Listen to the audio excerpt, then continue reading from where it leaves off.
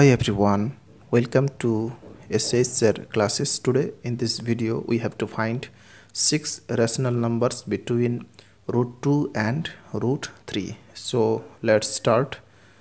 First of all, write down here the value of root 2. So we know that root 2 equal to 1.414 up and continuous, and root 3 equal to, we know that 1.732 and continuous. If you don't know how to find out the value of root 2 and root 3, then please watch my video which I give in I button. Okay, now roughly discussing here some calculation.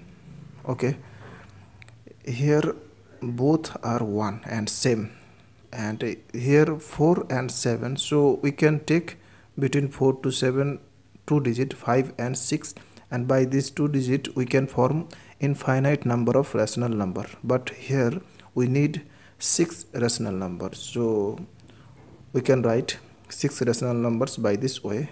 So taking 5, so 1.50, next 1.51, you can take another way 6, so you can write 1.60, 1.61. okay, here I'm taking 1.5 and 1.55, so 1.732.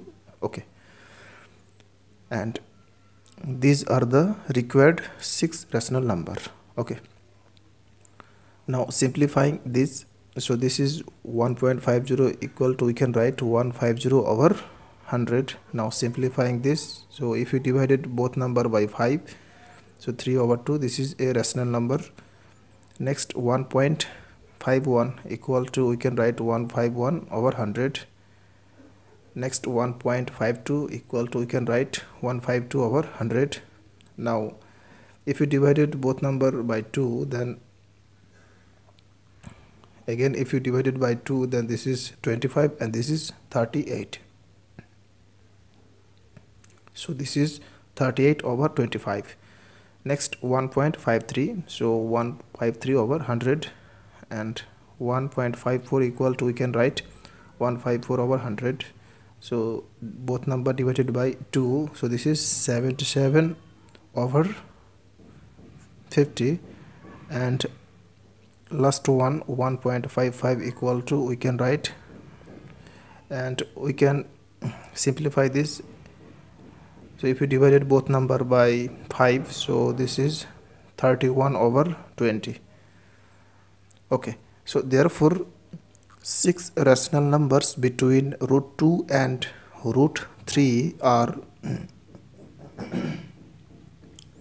first one is 3 over 2, second one 151 over 100, and this is 38 over 25, and this is 153 over 100, and this is 77 over 50, and last one 31 over 20. So this is the process to find out 6 rational numbers between root 2 and root 3. That's all. Thanks for watching.